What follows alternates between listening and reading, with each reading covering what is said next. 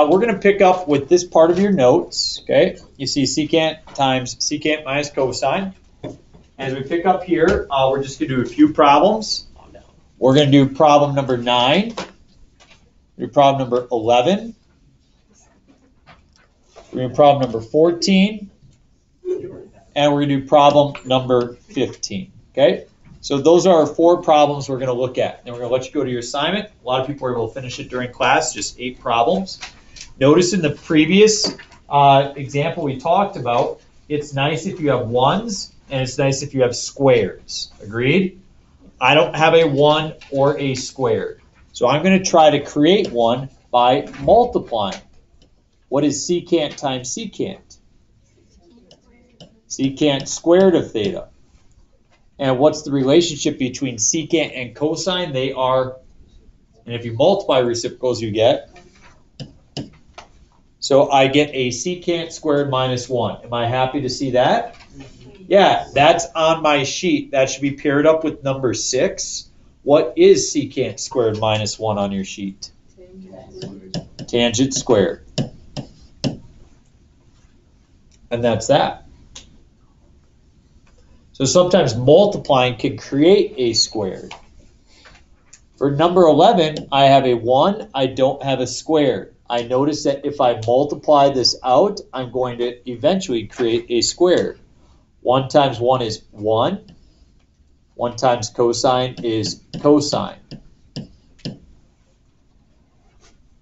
Negative cosine times 1 is negative cosine. And negative cosine times cosine is negative cosine squared. What do you notice about that? What do you notice about the middle? They're the same and they cancel, don't they? So these are gone. You have a positive cosine and negative cosine. And I'm left with a 1 minus cosine squared. Hey, I've got my 1 and I've got my squared. What could 1 minus cosine squared be? Sine squared. Sine squared.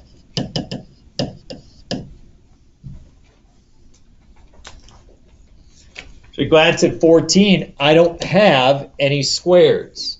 I don't have anything I can factor out. But if I do change this to cosine of theta over 1 times sine of theta over 1 times sine of theta over cosine of theta, I glance at that to ask myself, was that a good idea? And to decide whether or not it's a good idea, am I going to end up with a squared out of that? Yeah, because what happens to the cosines? They cancel, and I'm left with 1 minus sine squared. So I did get my 1, I did get my squared, and 1 minus sine squared is the same as cosine squared of theta.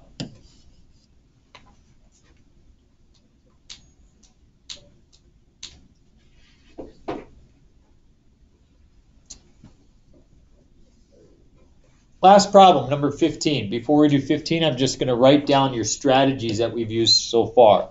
Number 1, we rewrote things in terms of sine and cosine.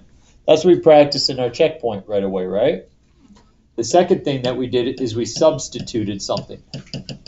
For example, if you see 1 minus cosine squared, you substituted sine squared. The third thing that we did yesterday is we factored. We took something out, okay? And then the fourth thing we tried today is we tried multiplying. Look at number 15. Which of those 4 do you think is the appropriate approach and why? Share with the person next to you what's the appropriate approach and why. Go ahead, talk. That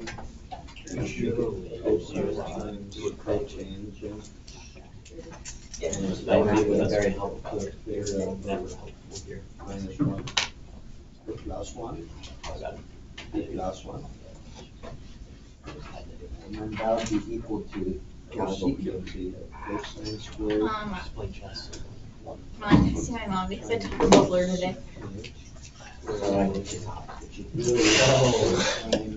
Got to stop. Okay, our option here is to factor. And I see that I could take out a cosine squared. And when I do, what am I left with? 1 plus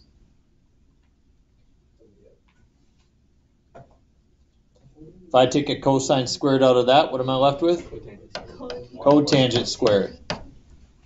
So notice the factoring now leads me to a next kind of method. And my method is to now substitute. What can I plug in for 1 plus cotangent squared? Cosecant squared. That's number 7 on your sheet. So I just substitute something in. And now I'm going to go ahead and simplify that by writing it in terms of sine and cosine. I have cosine squared over 1 times 1 over, cosecant is the same as sine. What is cosine squared over sine squared? Cotangent squared. That's my answer. Okay, so 4 problems kind of tidy this off. Please look at your homework.